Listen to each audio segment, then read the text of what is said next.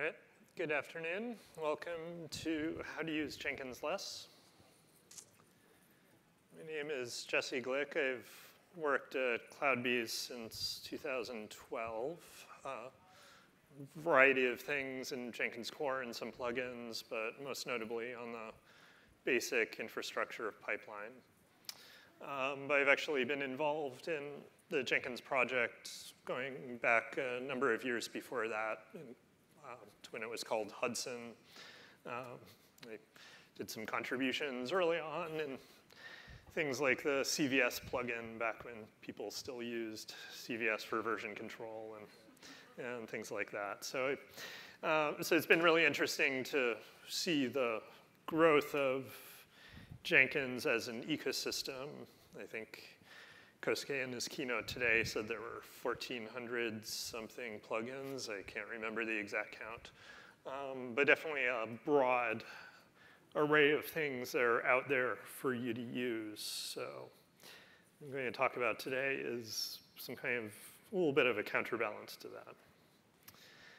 So why would you want to use Jenkins less? Or what do I mean by using Jenkins less? I don't actually want you to use Jenkins less. I want you to use Jenkins all day long. But I want to talk to you about ways that you can reduce the parts of Jenkins that you critically depend on. So the parts of Jenkins that you're really using as part of your CI/CD pipeline. So there's perhaps two audiences for this. I think they overlap somewhat. But first of all, probably most of you are either Jenkins administrators or heavily involved in setting up Jenkins projects on a system that somebody else has at least started up for you. And you're going to go to a bunch of talks where people say, you need to use the following features of Jenkins in order to get what you want done. So if you go to a talk by Artifactory people, they're going to say, well, if you use Artifactory and you use Jenkins, then you obviously need to be running the Artifactory plugin, and here's all the things that you can do using that system in order to use Artifactory. I want to give you a perspective on how you can evaluate those kinds of claims in terms of what concretely are you getting from that feature and what are you paying for it. I know most of these plugins are free, but that doesn't mean that it's free to keep on running them. And for feature contributors, so definitely that would include plugin developers, but also anybody who's sort of advising other people on best practices for using Jenkins. So if you're blogging about use cases and patterns in Jenkins, then you're affecting how other people use it, and you should be able to say, are these recommendations incurring a cost that people want to pay? So there's lots of plugins, and when things are going well, this is really helpful. So if you're getting started with a new technology, you look in the Jenkins Update Center, you search for that keyword, you find a plugin that matches that technology, you install it. There's a configuration form that shows you all of the options for using it. You check the things you want, you start going, and if all goes well, you'll be up and running and be productive pretty quickly. You can get updates just by selecting everything from the Update Center, and you automatically get access to new features, new fixes. And there can be pretty deep integration between plugins, so a lot of times things will be more than the sum of their parts. You can, Jenkins has a very rich API, so there are a lot of systems that have plugins, but basically each plugin is just a little isolated program that can't do anything except a very limited set of things. Jenkins isn't like that. It has a very, very rich API, and most of what it does from plugins, and they can have all kinds of interactions, and that's usually pretty good. So what happens when things are not so good? So this is the cost part.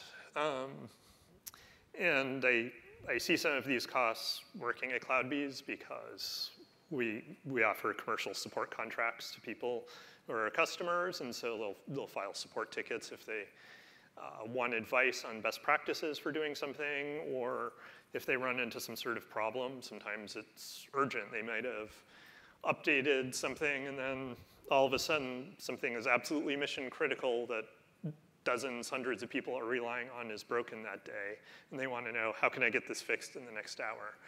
But sometimes it's not so urgent. They just want to know, what do you recommend we do with this?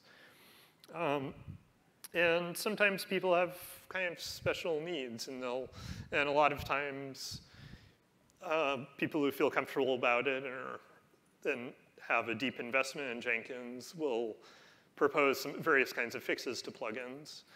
And sometimes as a plugin maintainer, you'll sort of be overwhelmed by a long list of proposed changes where some of them are adding support for a pretty rarely used mode of some tool, or even a customized version of some tool that you don't have access to yourself. And someone is saying, hey, please make this change. You know, works great for me. I don't know Java very well, but this seems to work, so merge, please. And you know, sometimes you can just go ahead and click merge and it's fine, but sometimes you need to push back and say this is just too risky. Where does that leave the person who submitted it? They're kind of stuck without your help, right? So there are some questions you need to ask, and I'm going to try to give you the framework for measuring these things on a spectrum. So on one end of the spectrum will be, yes, use all the features you can, install everything, have fun. And the other end of the spectrum is, no, just shut everything down, and you only want to use the bare minimum that I absolutely have to use.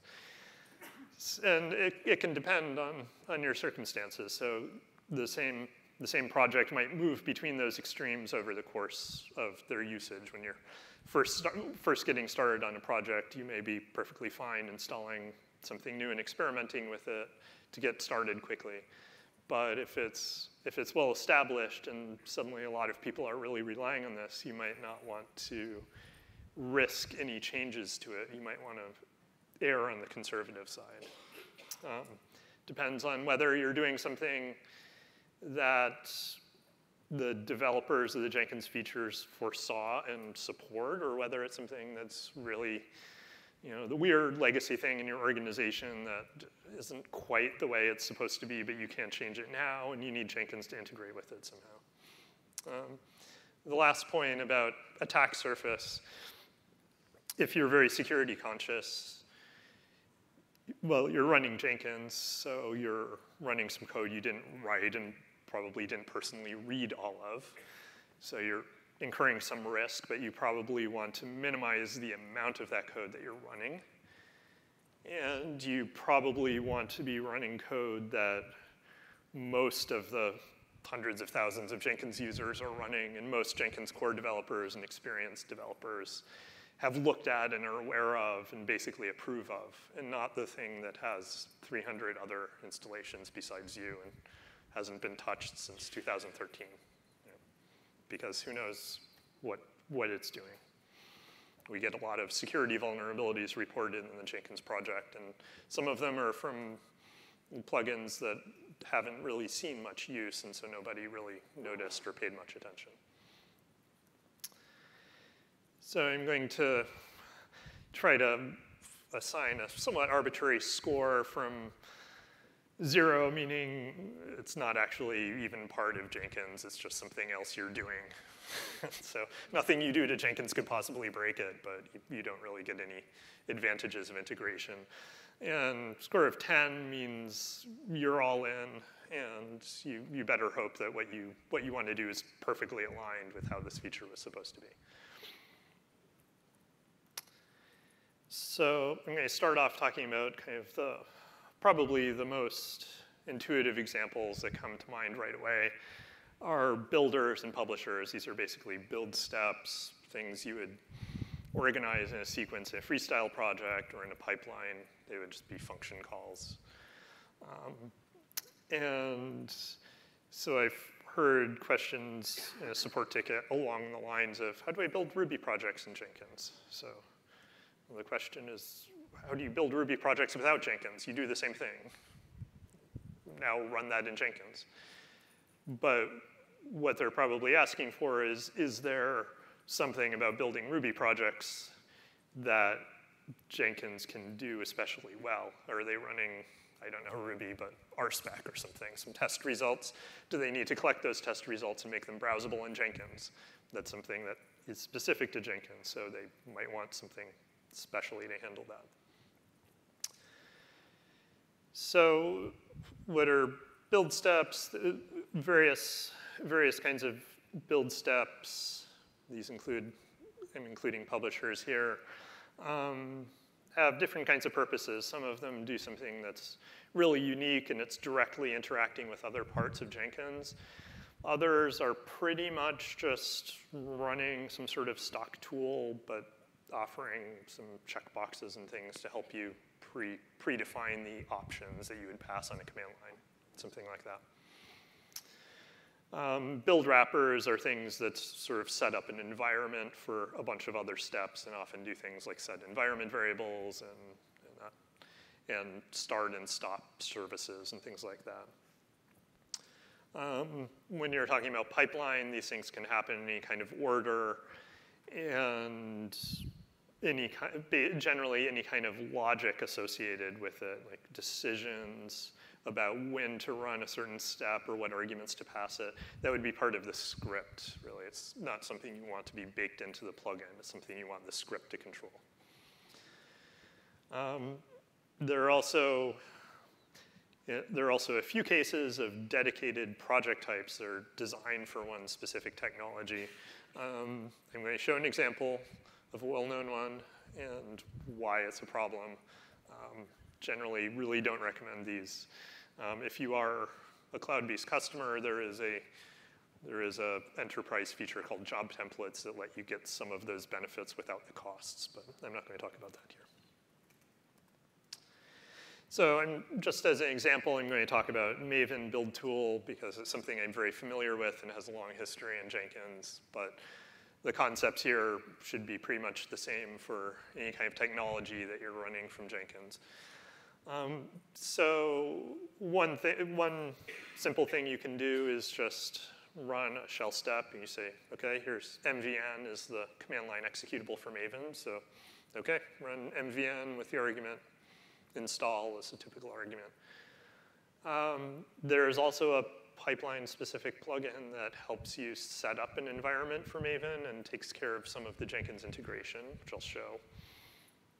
From a freestyle project is a very similar situation. You can either select the option for shell step and type in mvn yourself, or you can use a special builder for Maven that gives some additional behaviors.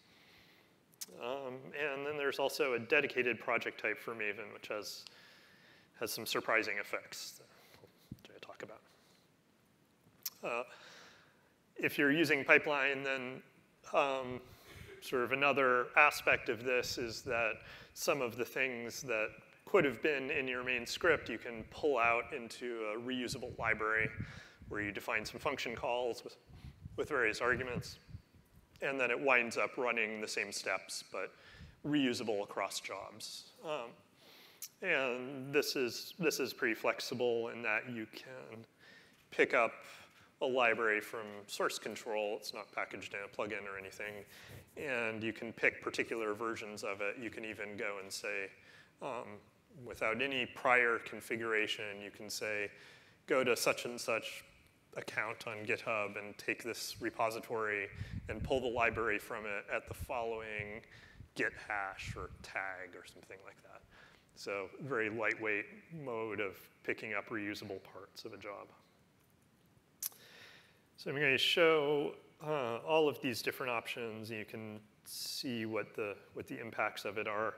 The slides and all of the code to run the demos I have here is on my GitHub account. If you're in the back, you probably can't see that URL. So it's github.com/jglick/jk --, for less of Jenkins.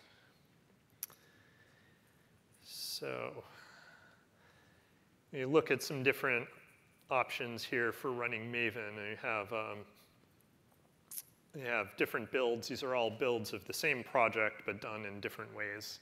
In all cases, basically, it's just running a project and collecting some test results. So very simple.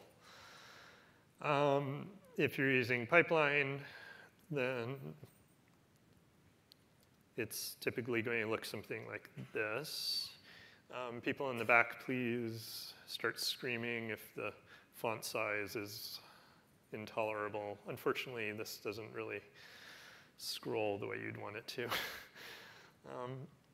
But basically, after checking out sources from version control, I'm going to select a Maven tool. This is maybe a little bit old school Jenkins, but you can have various tool definitions defined in Jenkins under global tool configuration.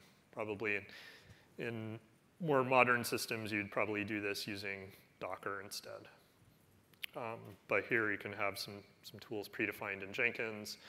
I also have a configuration file. Maven likes to have a bunch of different configuration settings for the system that tell it things like where to proxy downloads from. Again, this is something that you can configure using the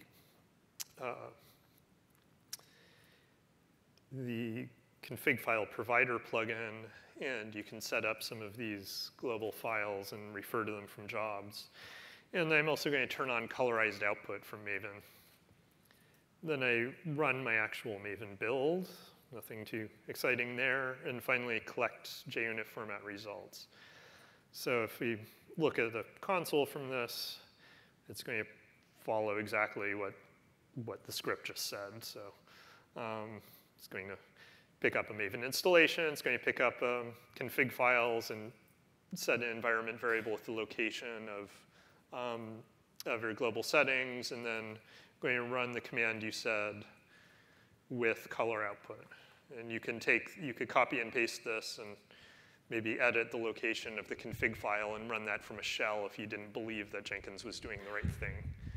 So if you ran into trouble, you have an easy way to diagnose it. And then it records test results.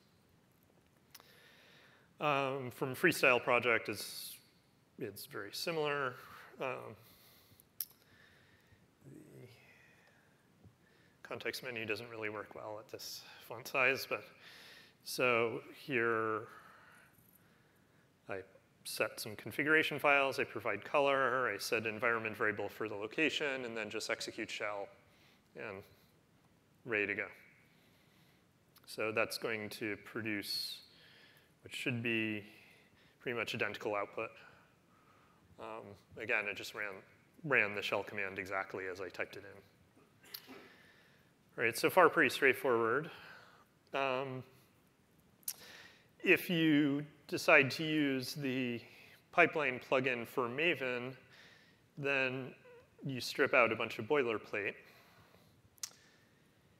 So you can see that we have this with Maven step that takes care of the setup of the tool. It takes care of the setup of a settings file. It predefines that. So it's actually going to run a wrapper script for MVN that predefines those arguments to MVN for you so that you don't have to type those in. And it's also going to insert an agent, which is a little runtime hook in the Maven build process that's going to report back to Jenkins on location of test files. And the reason for that is that it's going to try to automatically collect tests for you. So here's all of the different options for with Maven, and you can see that you can do things like turn off test result collection. So if you leave it at the default, then you'll see that it gives you some diagnostic information about what it's running, but eventually it's just running the shell script you specified here. Try to find it in the midst of all of the other output. But yeah, so it's really running MVN. This just happens to be a wrapper script. And then at the end, it knows where to pick up JUnit results from and record those so that when you go to When you go to the project page, it has a list of test results in Jenkins. All right, so that was pretty similar, but it's doing a little bit of magic, so you might have some difficulty recreating what that wrapper script was if you ran into any problems. Right? If you're going to use the library, this is actually a pipeline library. Here I'm keeping the syntax cleaner in my Jenkins file, but actually the behavior is exactly identical to the first pipeline example I showed. So here, what looks like a built-in step MVN is, if you look at the content of the library, this is the library definition. So it's doing the exact same things that the first project did. It's just packaging some of that stuff up into a reusable step.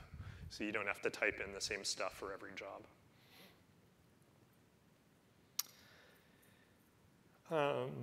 Freestyle builder, this is using a dedicated Maven build step, invoke top-level Maven targets. Sounds a little bit fancier than it is. When it comes down to it, really all it's doing is running that same Maven command that we saw before. But it adds some highlighting into the console output, so it knows where the goals are, and it bold faces them for legibility and things like that. But otherwise, it's basically doing the same thing. Now, the dedicated project, this is a Maven project. That means that when you went to new item, you selected Maven project as an option. This looks like a bonanza when you go to the configuration screen, because all I did was I set up source code and triggers, blah, blah, blah, and then I literally didn't type anything else into the build section. This is just the default settings. I just said new item and done. So that was super easy to set up, and it automatically recorded test results for me. But let's go and look at the console log and look at it pretty carefully. And this is this the command it ran? I think so. Whatever this is, it's nothing that Apache project and Maven ever produced. This is all Jenkins-specific stuff. So you see a bunch of libraries created by the Jenkins project, and then somewhere in there, it's actually running a customized version of Maven embedded in some other tool and so on. Most of the time, that works just fine, and it does exactly what you want. But then the 5% of the time that it doesn't, you have no hope of figuring out why. So if you're using, there are certain kinds of Maven plugins called extensions that sort of are added really early in the build process, and those can completely clash with the Jenkins plugin of the same, and it'll just give you a really cryptic error that really only a few people in the world know how to diagnose, and they're not helping you today. So that's one reason why I don't really recommend doing this. So how did these things stack up on a little scale? Okay, so for the basic running MVN command, I'm going to rank it as a 2, so there's not too much Jenkins involvement. I did use a couple Jenkins plugins to get those managed configuration files from somewhere that I was integrating with the Jenkins plugin that I'm then relying on.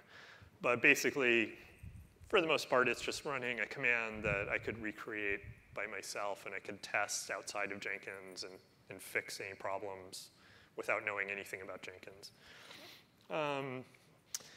If you're using something like the freestyle build step for Maven or the with Maven wrapper and pipeline, so it's still pretty much just running the MVN executable, but there's a bunch of setup that's going on before that you might need to understand if something goes wrong. So it's another possible point of failure. You get paid for it in terms of some extra features and conveniences, so you can make that trade-off. The dedicated project, it's really tightly integrated into Jenkins for better and for worse.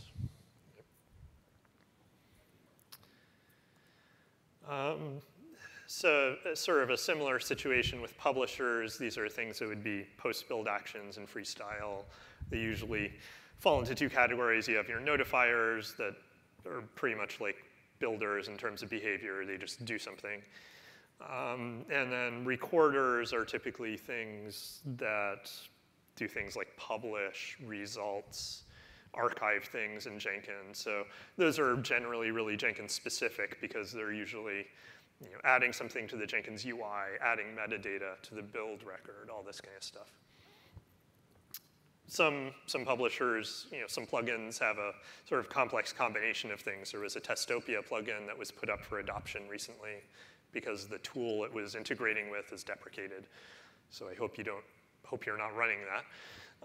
But that did a sort of complex mixture of stuff. Sometimes it was making these kind of XML RPC something calls to this service using a custom library that it bundled, and then sometimes it was publishing some test results and things like that. So if you're using that, then you get a lot of integration, but if you need to fix any issue there, you have to be a Jenkins plugin developer to fix it. So let's take a look at what these options look like in the context of JavaDoc, so Java programming, HTML output. So if you use the JavaDoc plugins, there's a plugin called JavaDoc, and it exists just to add this step, publish JavaDoc results. So this is just a collection of HTML files, and it's adding it to your build. Otherwise, I have pretty much the same build that I showed in the other example. So you run this, and it goes through the build, blah, blah, blah. And then at the end, it says publishing JavaDoc. And if you go to the project, if you go to the job, you'll see this JavaDoc link in the sidebar. And it crashes. What happened? Oh, there it goes. There. So then it shows the JavaDoc that you created in your build. Okay. So that mostly works fine. But there's another option, which is you can use a plugin called the HTML Publisher plugin. And HTML Publisher plugin, you can see it's just called Publish HTML. It doesn't know or care anything about JavaDoc. If you want to configure it to link to a given initial file, you configure that as part of the plugin. So it has a variety of options. You can tune exactly which files you pick up, where you put them, what you label them, all of that kind of stuff. So you go to this job. They call this generic. And again, you get a JavaDoc link here. And so it looks pretty much the same. I had to configure this tab title. That's pretty much the only difference. So it turns out you didn't actually need to install the JavaDoc plugin for that. So that could be a good thing because there's this bug that's reported against the JavaDoc plugin that occurs in certain cases when you just have one Java package. After a security fix, actually this broke because it was linking to a wrong HTML page and it wasn't set up correctly with the browser security settings and all of this stuff. And it looks like I'm not online, but if you look at this, basically there's no easy workaround using the JavaDoc plugin, but if you just switch to the HTML Publisher plugin, it's easy to fix the issue. You just override one parameter. Oops. So definitely, JavaDoc plugin getting a little more specific than you really needed it to be for this purpose. You're just uploading some HTML files.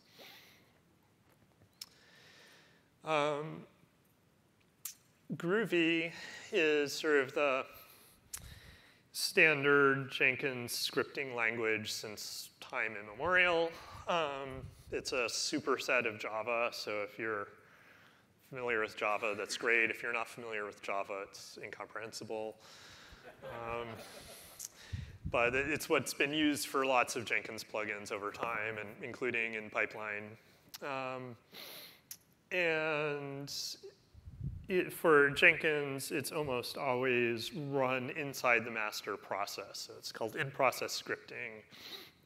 We have a Groovy runtime built right into Jenkins core, and lots of plugins submit little tasks to run in it, little things you can configure in your project or in a global config screen or something.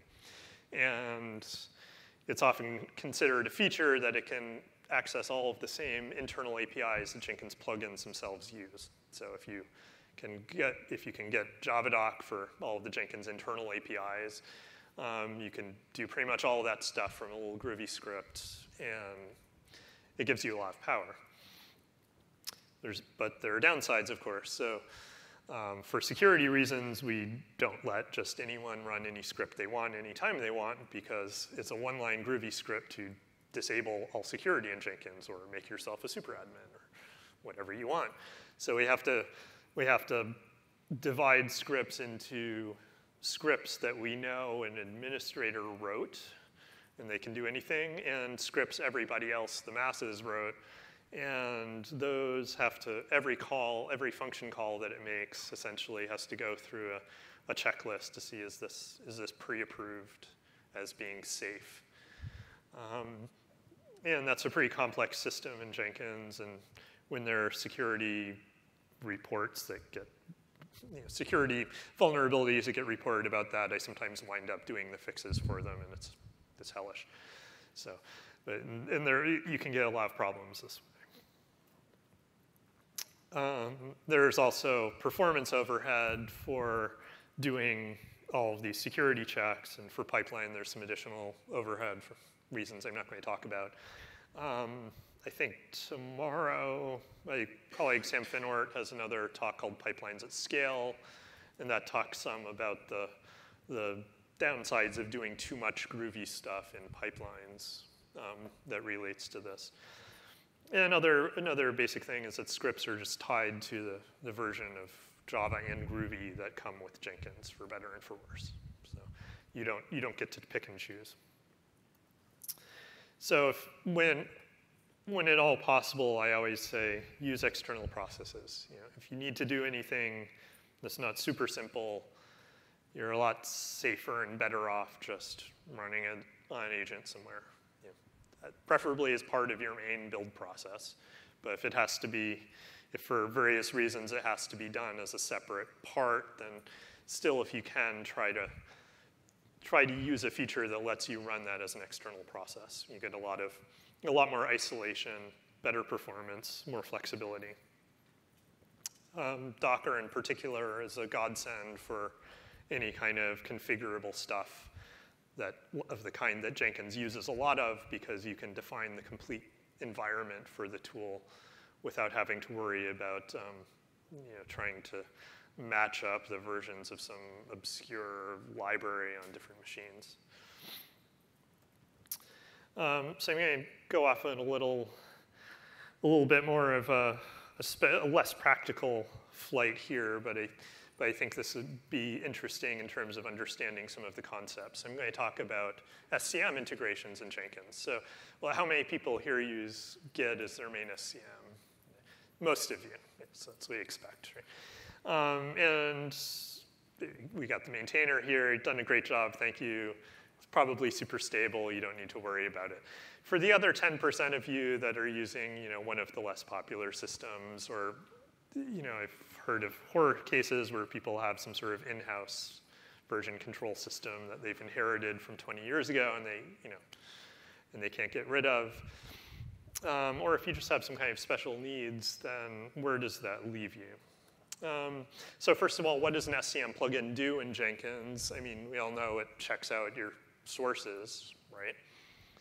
That's the basic bar. There's some details like applying credentials are stored in Jenkins maybe. But the main things that it's concerned with are doing stuff like creating a change log that can be displayed in Jenkins in all kinds of different places. In Blue Ocean, in the classic UI, various places it shows a change log. There will be a list of culprits associated with the build. You can have other plugins will send mail to them automatically. So you really want to have that change log if you can. Most SCM plugins either let you poll for remote changes or have some sort of webhook support so they can be immediately notified of them. That happens outside the context of the build. It's happening in between builds. It's looking for new changes on the server. And if you're using multi-branch pipelines, this is part of what we call pipeline as code, then you need to have a way of looking up all of the branches in a repository. So if you don't have any SCM plugin at all, you just don't configure any SCM in your project, what actually can you do? Well, you can still check out sources. You're probably going to have to supply credentials somehow, but there are some generic ways of adding credentials to any kind of command. So you could do that. But you're stuck there. You're not going to get any kind of change log or any other integration with other SCM features. So is there a middle ground? Yes. There are things called script SCM plugins. There's actually, this is Jenkins, so there's 2 of them, and they're both unmaintained. So there's a script SCM plugin that does the basic stuff. And it uses in-process Groovy scripting for some of the integration with, for things like reporting the change log. And lo and behold, this is an old plugin, and they didn't apply any of the API changes that they needed to actually make that secure. So we've blacklisted it from the update center, because if you install this on a secured Jenkins instance, it's basically 5 minutes before someone is taken over. So you can't do that. There's a shell script SCM plugin that doesn't have that problem, but it also doesn't really do much either.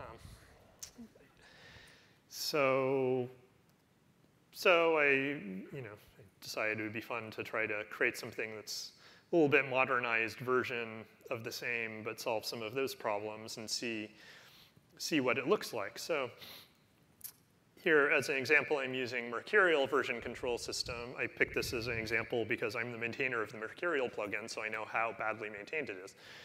Because I don't have time to, I don't use Mercurial anymore. I used it for my previous job, but I'm still maintaining it. I try to deal with pull requests when they come in, but that's not what I'm doing all day long. So if you are using the Mercurial plugin, here's a multi-branch branch source, and here I'm going to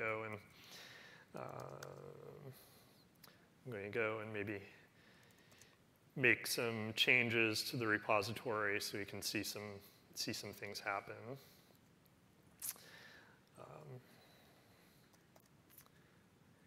Maybe start new builds with those changes, that sort of thing. So if we have well, here, let me show the configuration for this. So this is a multi-branch pipeline, which means that it picks up the job definition from a script called Jenkins file in the repository. So what you configure in Jenkins is the SCM details. So here, location of a Mercurial repository, that's about it. And if you go to a build of it, you'll see here's build number 2. It was triggered by Jenkins looking for and finding some new changes. And it has a change log that shows up in the Jenkins UI, everything like you expect. And from the console output, so it's running this long series of commands to do various things that, setting up, creating a change log for this build compared to the previous build, all this kind of stuff. All pretty much works as long as that's what you wanted it to do if you're not doing anything really weird with Mercurial. So the question is, can we get away from having a Mercurial plugin? And the answer is yes, if you really want to. So here we have what we call a user space SCM plugin, and the configuration for it is the name of a Docker image. And this could include a tag or something like that. So if you if you're nervous about updating plugins because you've got dozens of different teams that are doing very different things, well, you don't actually need to update all of their configurations. You just have this one very generic plugin that's unlikely to change much. And different teams can use different versions of this image. You configure it with something, The Jenkins plugin has no idea what this means. This is up to you to interpret. And how does it work? So it found that there was a default branch again, and it found some changes. It created a change log, did pretty much all of the same things. It checked out and updated sources, but how is that all working? So let's take a look at this image, and I hope most of you have like a little bit of familiarity with Docker at least, but very briefly, Docker file, maybe I should make that a little bit bigger. Okay, so Docker file, this defines basically the whole operating system almost. So a version of Ubuntu Linux, I'm pinning it down to a particular timestamp because I don't want to take any chances here. I want to know exactly what I'm getting. I'm pinning it to a particular version of Mercurial that I've pre-tested. So I want to just use the latest or something. Install Mercurial, and then everything that it runs is, in this case, just comes down to this roughly 1-page long bash script. I wrote this in bash just because it was quick enough, but actually Mercurial itself is written in Python. You might have actually wanted to write this in Python. Nowhere here do you need to know Java, much less know Jenkins APIs. So even this really scary long command, this is just the result of a couple of hours reading the Mercurial man page and playing with documented options to it, okay? So what all is this doing? It's getting a command, and then you can actually test some of the things that it's doing offline. So if I don't want to even run Jenkins, I can just try, seeing what this does standalone, and you can see that it works correctly. If I want to make some changes to what it does, then all I need to do is edit this, say that I want to dump the Mercurial configuration. That's a debug config command. I actually need to redirect to standard error so it doesn't get misinterpreted as output. So here I'm getting debug output as part of Mercurial. So if I go back to the branch indexing and run it, then I haven't restarted Jenkins or updated any plugins or anything, but you can see that I'm running sort of a different implementation of my SCM that now has debug output for it.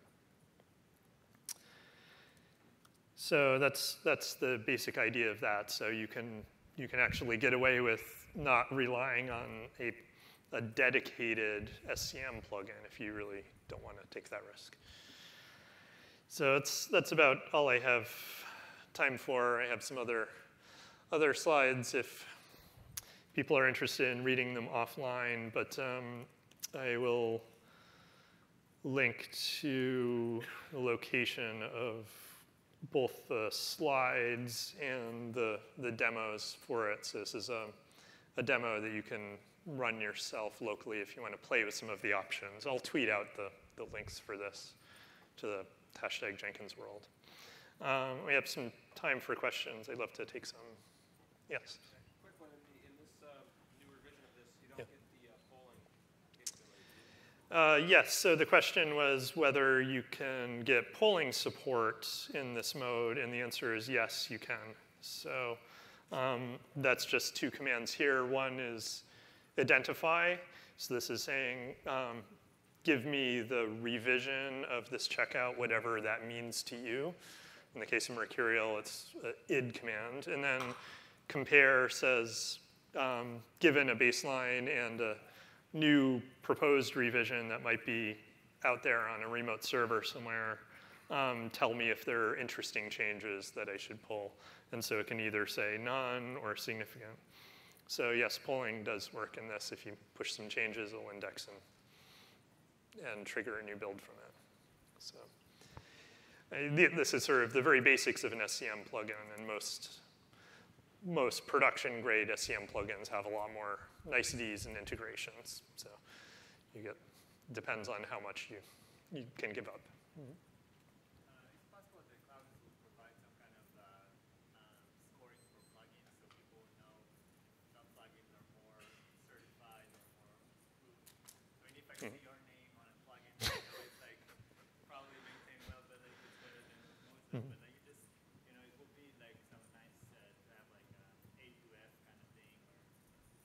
So the question was whether Cloud Bees, or I'll reinterpret it to mean the Jenkins project in general,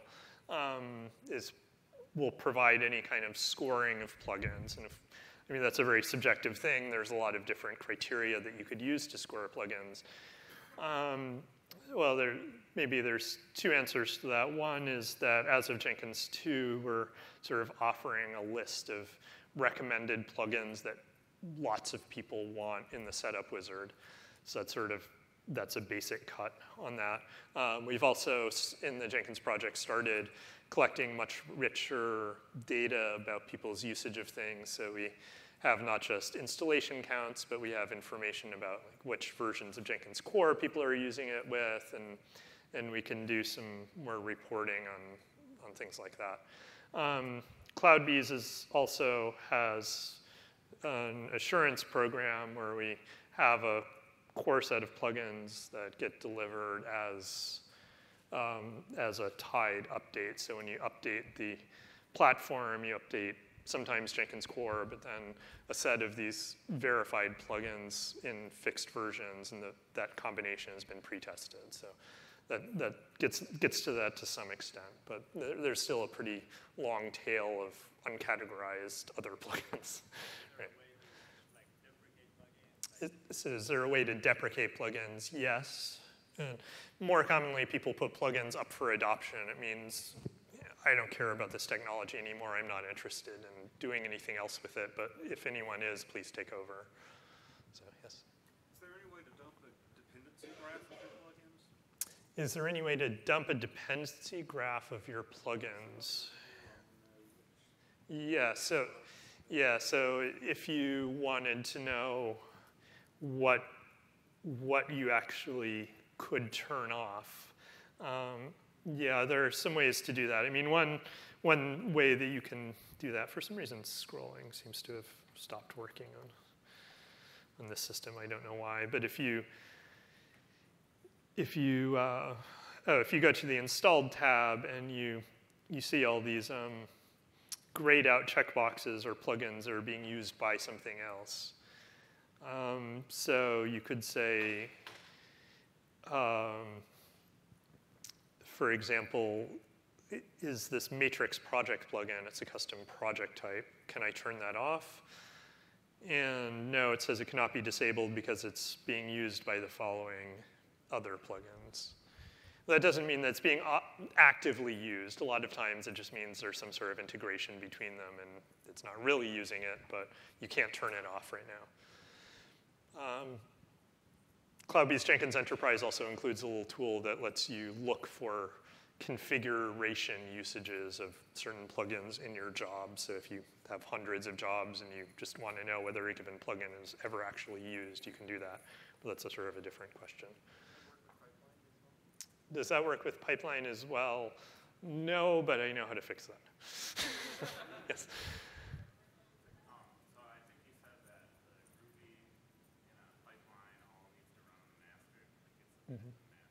So is it that like the pipeline Groovy needs to run on the master, but the ability of the agents? So the question was about Groovy in a pipeline script. Does that run on the master? Yes. All of the code in a pipeline script is run on the master in process.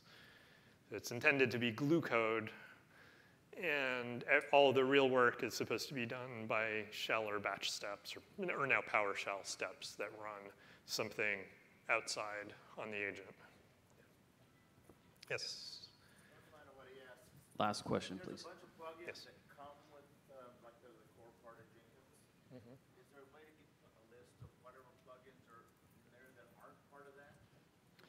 So the question was, there's a bunch of plugins that come as core in Jenkins or really offered by default in the setup wizard. And then what isn't in there? Well, basically you just go to the available tab and you'll see this endless list. No. But, You have installed. oh, what you have installed that's not included in that list. No, there isn't. That might be useful.